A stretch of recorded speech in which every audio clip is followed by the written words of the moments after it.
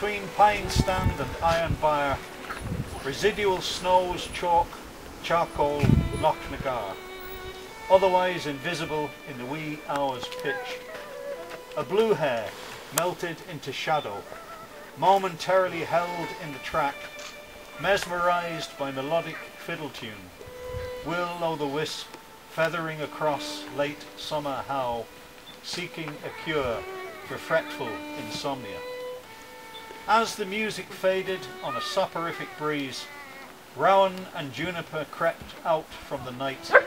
A new calf's hungry moan rolled up from Durnach, and an oyster catcher's piping alarm betrayed opportunist fox slithering through the darkness. We stood, scenting early ling, bright vanilla whin, watching the mountain come and go.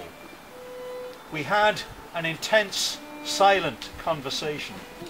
Music and wains, black cock and weasel, Scotland and Ireland, the moment's significance, pure and binding, a joyous gift to be savoured. Turning back to the house, we could not resist a last respect to the mountain, and I asked for Neil Gow's lament for the death of his second wife.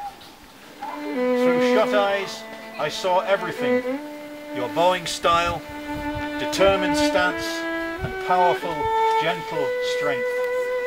The black void paid its respects with a deep silence, roosting crossbills ceasing their reassuring twitter, Lochnagar disappearing to avoid any unnecessary distraction, anything that would take from the tune.